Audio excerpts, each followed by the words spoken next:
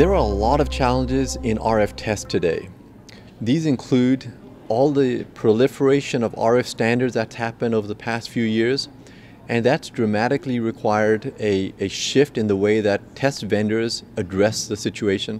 On top of that, there's a drive towards lower cost and higher speed of measurement. In addition to that, there's a requirement to make sure that as a test supplier, we're looking at future technologies.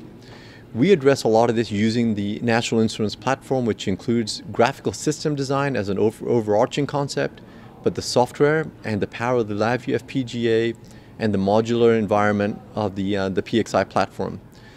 It causes developers like myself and groups like mine to really push innovation into all aspects of the design, the RF, the mechanical, the digital, DSP algorithms, software algorithms, all of that.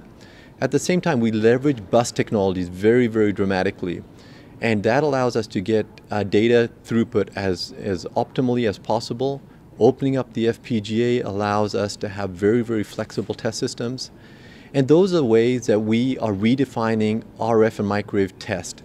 And it's really working. There's a lot of success that we're seeing in this respect.